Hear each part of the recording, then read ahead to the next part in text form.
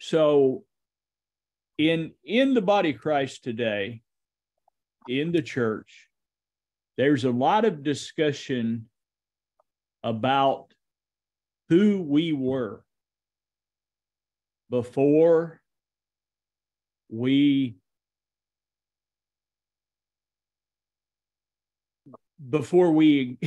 existed, or who we were in bygone eras before the fall, who man was before the fall. There's a lot of ideas about it. And I believe as I was sitting and preparing and considering the inheritance tonight, I believe there was a real resounding answer that began to stir in my heart and to really speak to the church. And as we go through this, I think it can clear up a number of questions. And whatever I say, it's always for you to look at and consider with the Lord. You don't have to agree. You don't have to disagree. Just consider it with the Lord. But we've been in the inheritance of the Lord for quite some time, the seed and inheritance. And so we've been in Acts 13 for 4 or 5 weeks, has been our main scripture.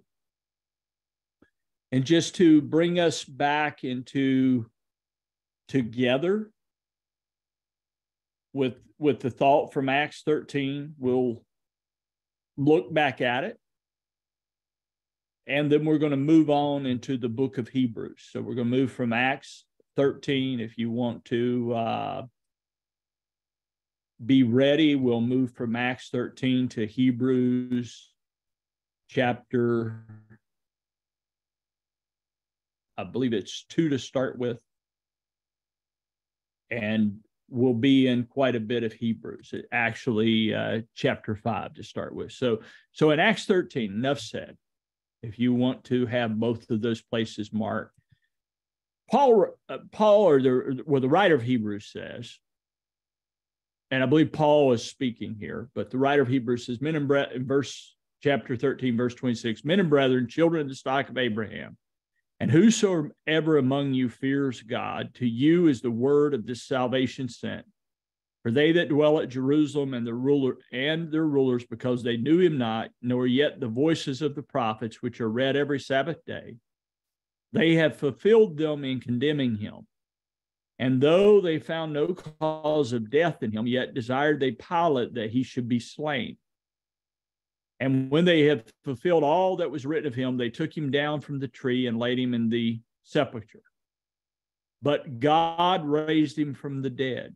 And he was seen many days of them which came up with him from Galilee to Jerusalem, who are witnesses unto the people, and we declare unto you glad tidings, how that the promise which was made unto the fathers, God has fulfilled the same unto us their children, in that he hath raised up Jesus again, as it is written in the 2nd Psalm, thou art my son, this day have I begotten thee. And as concerning that he raised him up from the dead, now no more to return to corruption, he said, on this wise I will give you the sure mercies or sure blessings of David. Wherefore he saith in another psalm, thou shalt not suffer thy Holy One to see corruption. And we'll stop right here. So we've dealt with this for some weeks. We could probably deal with this for some years.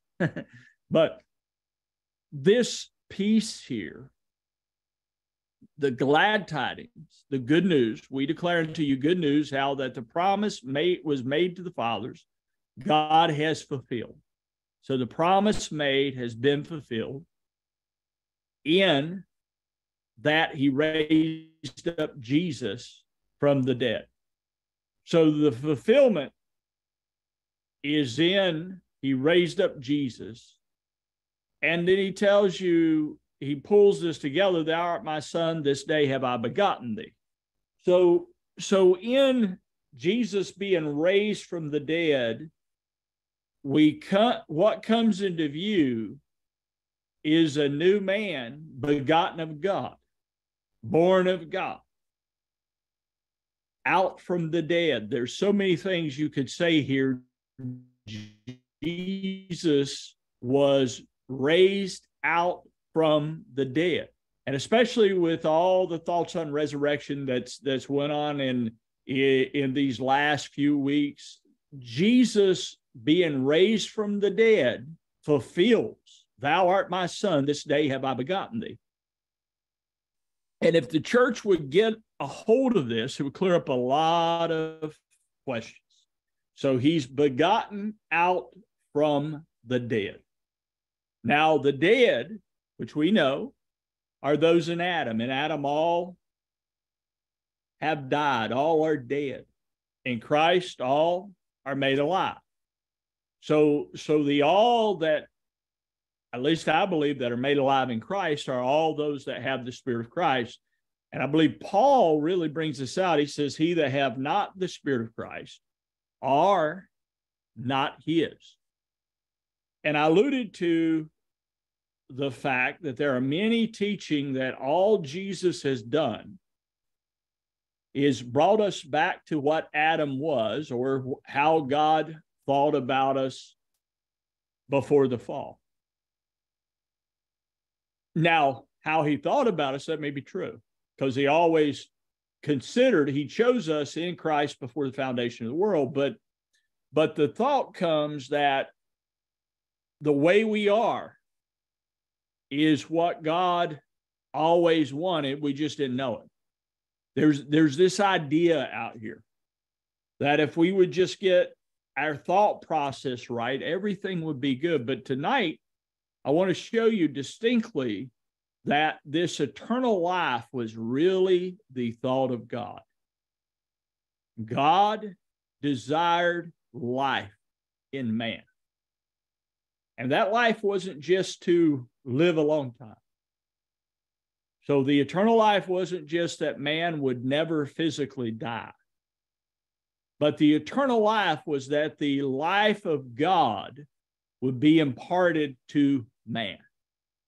I believe that was the eternal thought. That was what Paul meant when he said he chose us in Christ before the foundation of the world, is that the choosing was always in Christ. It was always in eternal life. And life was that which God is. That's what God is. God is life. God is light. For us to have life is to have God. To not have God is to be dead. So when we look at this, and I want you to turn to Hebrews chapter 5, start at verse 1. And notice in verse 1 what the writer says real close. It says, for every high priest, Hebrews 5 verse 1 says, for every high priest taken from among men is ordained for men in things pertaining to God. I want you to mark that. Things pertaining to God, that he may offer both gifts and sacrifices for sins, who can have compassion on the ignorant and on them that are out of the way, for that he himself is also compassed with infirmity. And by reason hereof, he ought, as for the people, so also for himself, to offer for sins. And no man takes this honor unto himself, but he that is called of God, as was Aaron. So also Christ glorified not himself to be made a high priest. But he that said unto him, thou art my son, today have I begotten thee. Look at this. This begotten from the dead goes into Christ's priesthood. Thou art my son, this day have I begotten thee. Remember, we just read this in Acts 13, that is speaking of the resurrection. As he saith in another place, thou art a priest forever after the order of Melchizedek, who in the days of his flesh, when he had offered up prayers and supplications with strong crying and tears unto him that was able to save him from death, and was heard in that he feared, though he were a son, yet learned he obedience by the things which he suffered. And being made perfect, he became the author of eternal salvation unto all that obey him, called of God and a high priest after the order of Melchizedek. Now, I wrote a note to myself as I was looking at this. What is the main thing pertaining to God? You know, the priests are to offer in the Old Testament things, or the Old Covenant, things pertaining to God. Well, what would be the main thing pertaining to God? A question. And I wrote another question. Would it be the nature of his life? Is that the main thing pertaining to God? The nature of his life. Now, Christ as a high priest was the only high priest that could bring us into his life. Okay? Why is that? Because that's the life he has. That's the life he was before he became a man. But as a high priest, he is raised out from the dead by the glory of the Father, by the life of God. So he's not raised out from the dead by the life of Adam. He's raised out from the dead by the life of God. So as a high priest, he can minister this life to you and I. This life, I don't believe, brothers and sisters, that the old creation man had, even in the garden. I know a lot of people do. I don't think so. This is the eternal life that was with God, that was hid in God, that was God. Don't believe Adam was God. And this life is made known and accessible through the Lord Jesus Christ. Only he, as high priest, could bring us into this life. Now, Timothy speaks of this, or Paul and Timothy speaks of this life. In 1 Timothy chapter 6, you turn there. Paul says, and start at verse 14, says, that thou keep this commandment without spot, unrebukable, unto the appearing of our Lord Jesus Christ, which in his times he shall show, who is the blessed and only potentate, the King of kings and Lord of lords, who only hath immortality, dwelling in the light, which no man can approach unto, whom no man hath seen nor can see, to whom be honor and power everlasting. Amen. Now notice what he says.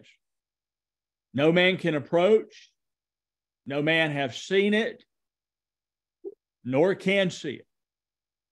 Now I want you to turn over to 1 John chapter 1. 1 John chapter 1.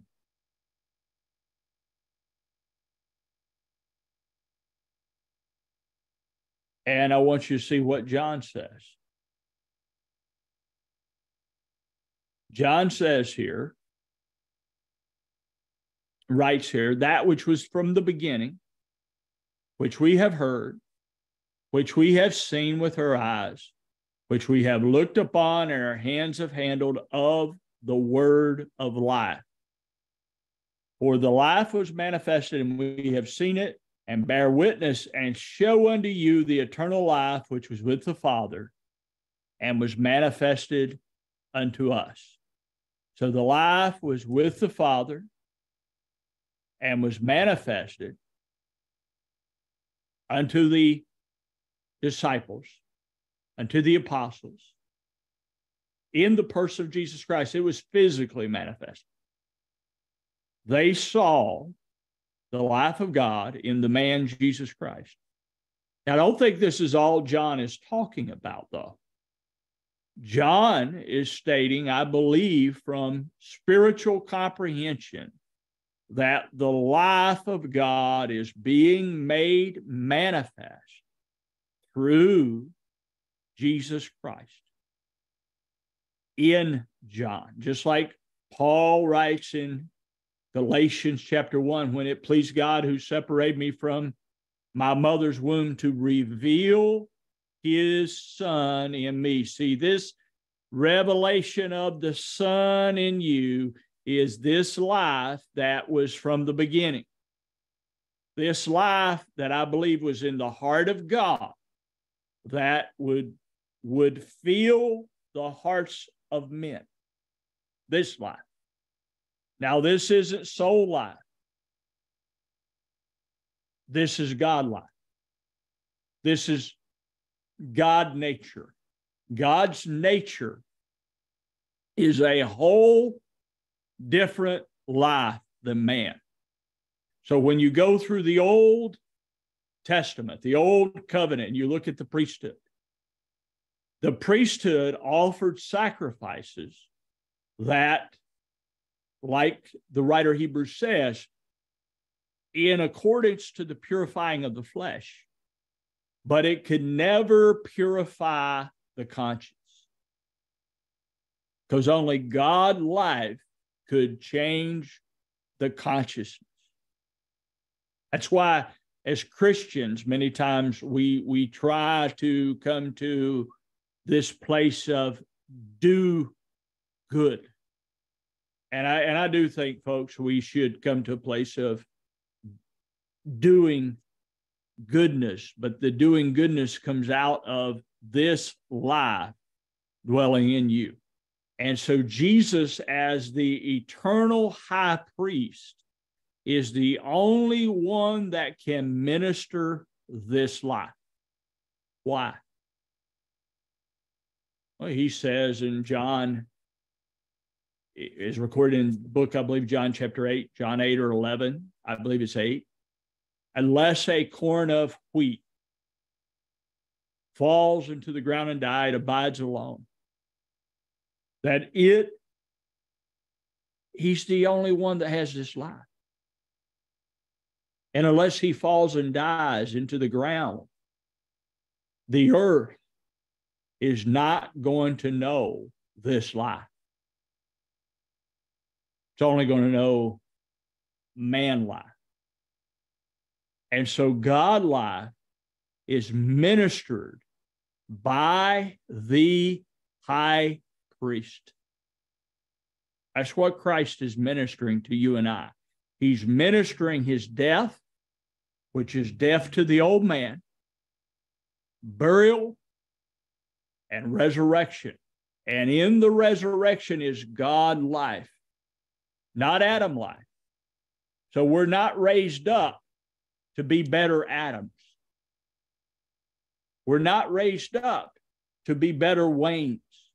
We're raised up to be the expression of Christ as this life is made manifest in our hearts. That's the only way it can happen. God has this life. You and I individually don't have it. Now, corporately with him, we now have this life. But this life is him living in you and I. It's not something we originated with, folks. It originates out of God. It is God. It's what and who God is. God is this life. So this eternal life that was hidden, this eternal life that was with the Father, was made manifest in the person of Jesus Christ, lived a perfect life among humanity, and died on the cross, raised out from the dead to minister this life to you and I. See, Jesus in his origin, being in the form of God, had no reason to minister this life to himself. He had purpose to minister this life into man. And this life that we come to know, that changes our conscience, changes our mind, changes our heart, is God life. That's the order of an endless life. That's the order of Melchizedek. This life that always was, before there was a man, before Adam was ever in a garden, this life that always was purposed in the heart of God to be manifest in creation. That man would fellowship this life. And we fellowship this life in the relationship, I believe, of the Father and the Son. Now, I'm not trying to separate God, so don't let me confuse you, but we know this relationship in Christ. That's the only place we ever know this life. And see, Jesus makes a powerful statement to Martha and Mary. He says to Martha, in that setting with Martha and Mary, he says, I am the resurrection. And we hear that. I am the resurrection. But he doesn't stop there. He says, I am the resurrection and the life. See, the life of the resurrection is Christ. So the life that you and I come into in the resurrection is the life of Jesus Christ. This life is ministered to us by our high priest. That's how it's ministered. Can't be ministered any other way, because he's the only one that can minister it. So he makes God life known in our hearts. That's what he does. That's what we experience in new birth. That's what we experience in the outpouring of the Spirit, the overflowing of the Holy Ghost, however you want to say it. That's what we experience when Christ is revealed. That's what we experience as Christ begins to be formed in us. We begin to experience his life. I am the resurrection and the life. Now, folks, that is what was from the beginning. That's what God purposed in man, was the life. And only the high priest of God could enter into the presence and share the presence of God with his corporate body. That's what all that type and shadow in Israel of the high priest going in with the breastplate, with the 12 stones upon his chest and the stones upon his shoulder, is he was coming into the presence with his very own body. And that's what Christ did. Christ became a man. And Father, glorify me with thine own self, with the glory that I had with thee before the world was. And going back into the presence, he and he alone ministers this life into you and I. He and he alone. And you and I participate in this life. You and I come to know this life. You and I share this life. But honey, he is this life. So it's never something we have separate from him. It is Christ being formed in you. That's what this great salvation is. That's what this one that is begotten from the dead is begotten from the dead to do, to declare, like it says in Hebrews chapter 2. If you turn there, Hebrews 2, verse 10. It says, for it became him for whom are all things, and by whom are all things, and bringing many sons into glory, to make the captain of their salvation perfect through suffering. For both he that sanctified and they who are sanctified are all of one. for which cause he's not ashamed to call them brethren, saying, I will declare thy name unto my brethren. See, only Jesus can declare the name of the Lord. What do I mean? Only he can show the nature of God. Only he can make known that of God in our hearts, to be manifested out of us, to be shared into the earth. But only he has it. We have it joined to him. We don't individually have this life. This is his life working in us.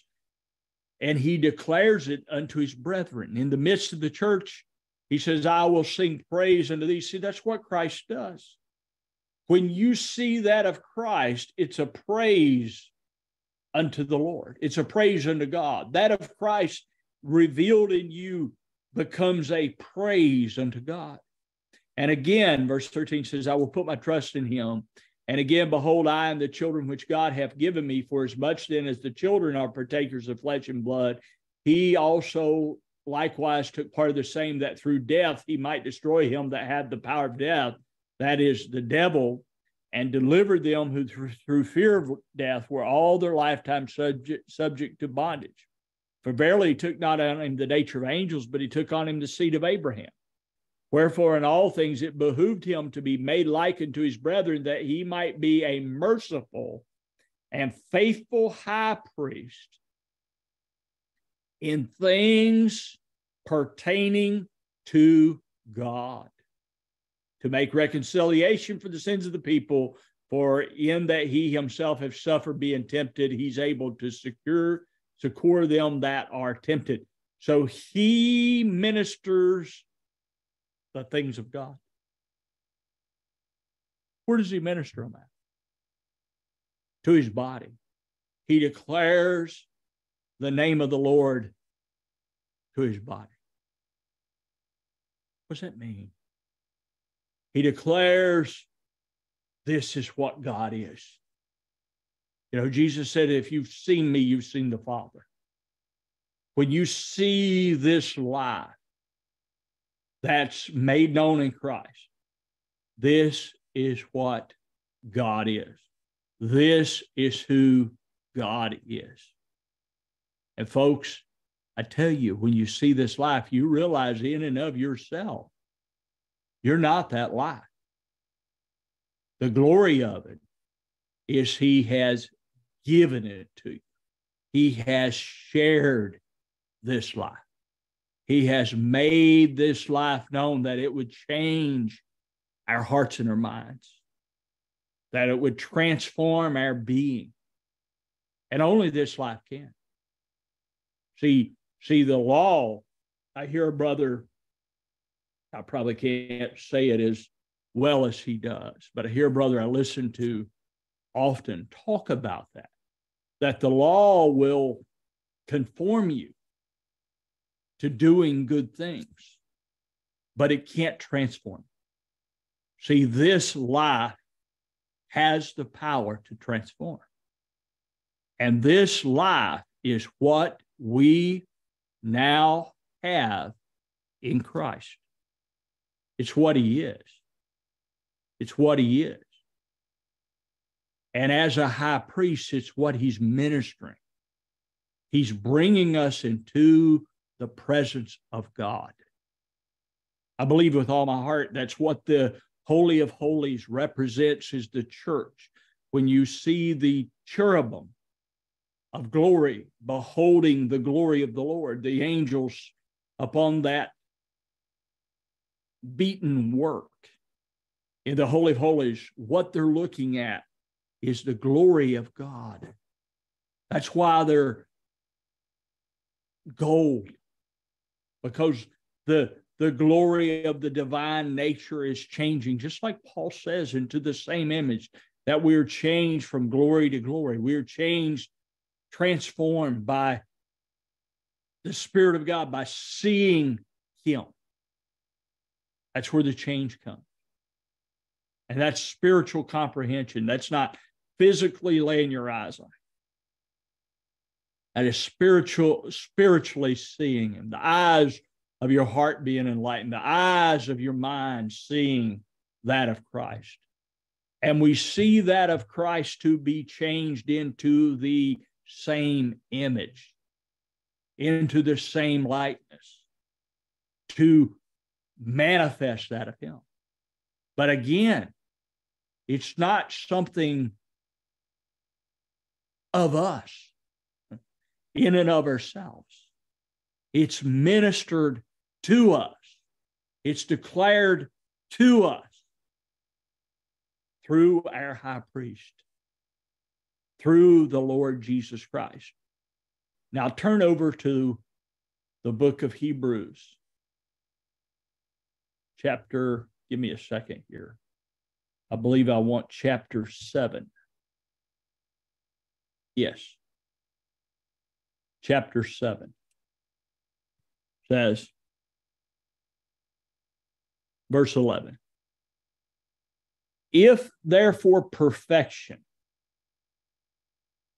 were by the Levitical priesthood, for under it the people received the law, what further need was there that another priest should arise after the order of Melchizedek,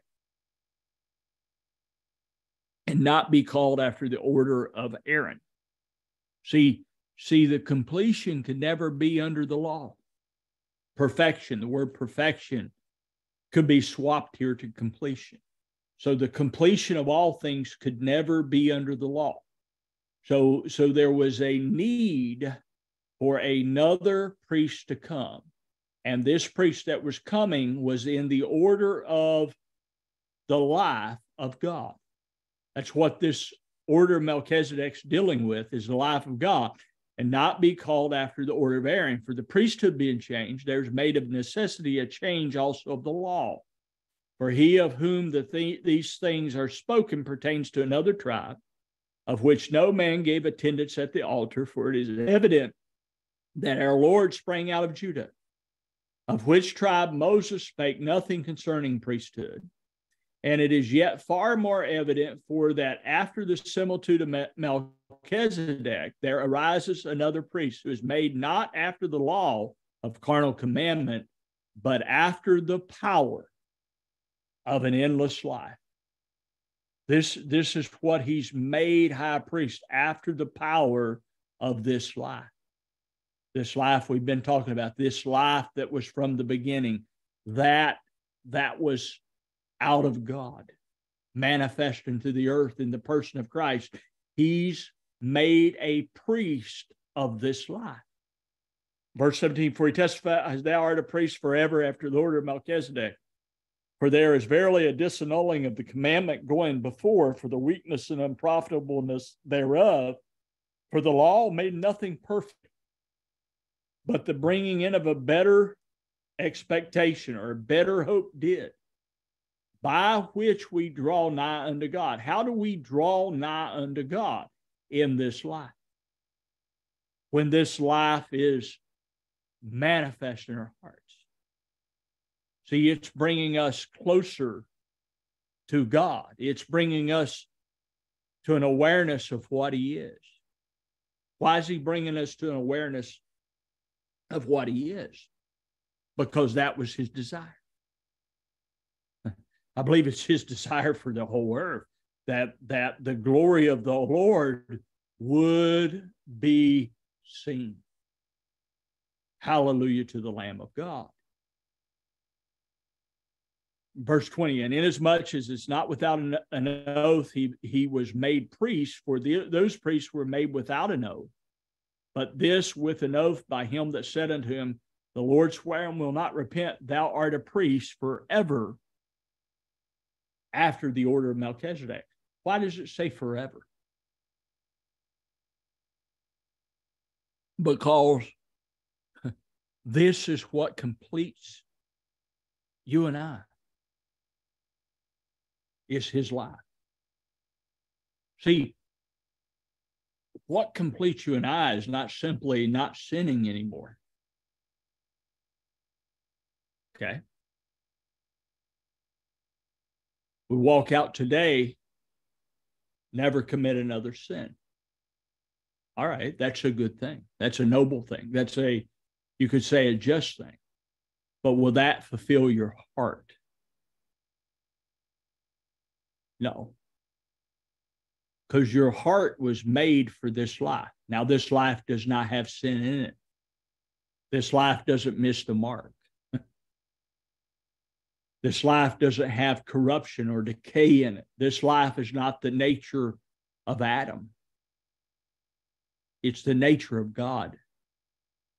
See, that's what our heart's fulfillment is the nature of God and nothing less.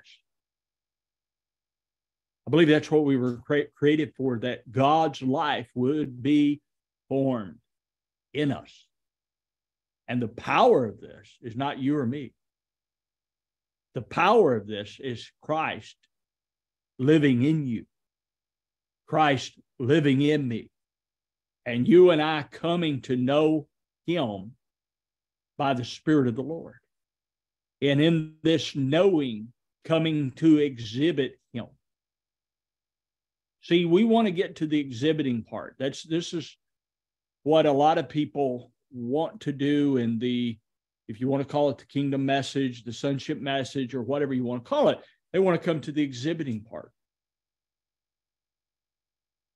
The exhibiting part comes by knowing him. I don't think there's another way. Unless you eat my flesh and drink my blood, you have not this life. He that eats my flesh and drinks my blood has, Jesus says, life. But it's not just natural life. It's not just good works. He's talking about God life. He's talking about the life that's out from God. And how we have this life is we eat his flesh and drink his blood. He ministers himself to us. Glory to God. This is the order of Melchizedek, the power of an endless life. See, this is the life that man didn't know, that was only made known in Christ. Honey, man didn't know this life. I haven't seen, ear haven't heard, never entered into the heart of man the things that God prepared for him. And where did God prepare them at?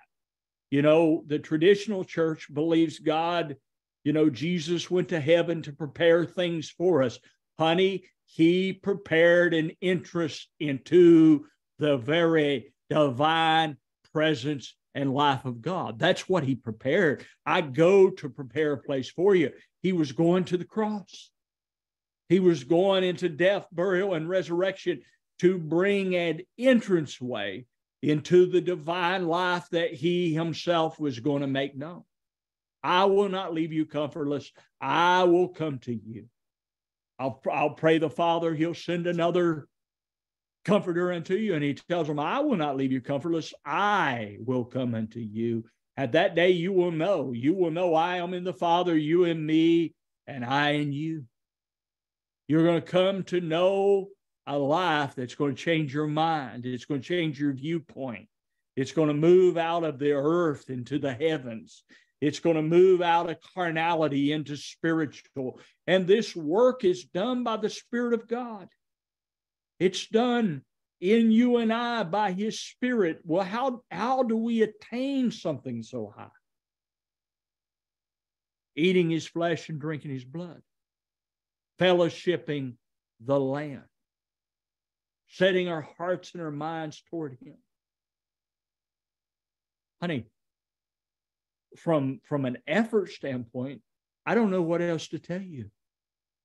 I don't know, outside of feeding on the Lord, I don't know what else to say, because my effort can't attain it. My ability can't achieve it. We're dealing with something beyond our capability that's in ourselves. But what God has done in Christ is he has grabbed us, if we can hear it, and brought us into himself. That's what Jesus said. At that day, you'll know I am in my Father. You are in me, and I am in you. And how are you going to know that he is in you? Because this life will be made known. This life will fill your heart. This life will fill your mind. You'll come to a seeing and hearing of the life of God. That's how you know. You come to a divine fellowship with the Lord. A fellowship that your mind could never imagine, that your eye had never seen. Just what I quoted. I haven't seen, ear haven't heard. Oh, but it'll be ministered to you by our great high priest. Because only he can minister this. Only he could bring an entrance into the divine life of God. And only he can make it known. Why is that? Because he came out of it. He went back into it. But when he went back into it, Hebrews says he brought many sons to glory. He brought many sons into the splendor of God. Oh, but how do I know the splendor of God? How do I participate in the splendor of God? You have to know him, that I may know him. That's what Paul came to, that I may know him and the power of his resurrection. So Paul never pointed back to knowing what I was back in the garden before Adam fell. Paul pointed to knowing him and the power of his resurrection. Paul pointed to this life. One last place, Colossians, and I'll stop. Colossians chapter 3. This absolutely one of my favorite scriptures in the Bible. It says, verse 1, if you then be risen with Christ, seek those things which are above. What's above? The things of God. Where Christ sitteth on the right hand of God. We talked about this other night, that through the power of God, all these, I said one more scripture, but I'll flip over to Peter so I don't mess it up. But all these things are held through the power of God for us to receive. But he says, if you be risen with Christ, seek those things which are above, where Christ sits on the right hand of God. Set your affection on things above, not on things on the earth. For you are dead, and your life is hid with Christ in God.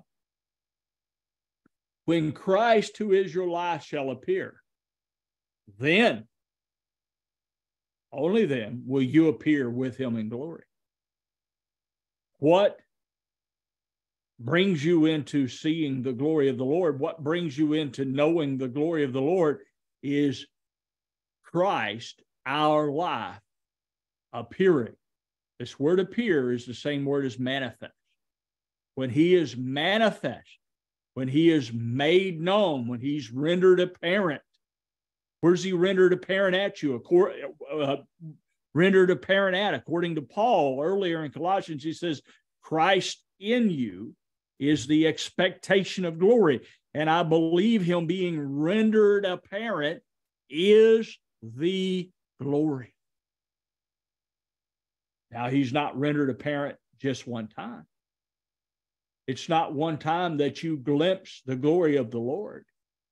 This is an ongoing relationship that you're glimpsing, you're seeing, you're knowing that of God. And this is through Christ being made known. Christ being rendered apparent by the Spirit of God. In 1 Peter, which we've read a number of times here lately, just real quick, and I will stop here. Chapter 1 says, verse 3, Blessed be the God and Father of our Lord Jesus Christ, which according to his abundant mercy hath begotten us again unto a lively hope by the resurrection of Jesus Christ from the dead, to an inheritance incorruptible and undefiled, and that fadeth not away, reserved in heaven for you. See, this is the same thing in Colossians. Set your affections on things above. These things that are reserved in heaven for you, that are kept by the power of God, who are kept by the power of God through faith into the salvation ready to be revealed in the last time. It's these things, this thing of inheritance, this incorruptible, undefiled inheritance that's in Christ that doesn't fade away. This new life that you have. It's reserved, it's kept by the power of God. It's kept at the right hand of God. I believe the same thing Paul's saying in Colossians, set your affections on things above, not on things on the earth. When Christ, who is our life, that's how these things are made known. That's how these things are realized. That's how these things are formed in our hearts. He is made known. He is manifest. He is declaring the name of the Lord to his brethren. He is creating a praise or singing a praise like we read in Hebrews 2 unto God. Honey, when he's revealed, I'm telling you, it's a praise unto the Lord. You see that of him. And the glory of this for you and I is he's brought us into himself. He's making himself known through the revelation, through the knowing of Jesus Christ our Lord, through the ministry of our high priest. Well, I'll stop right here. The Lord bless you. Brother Mark.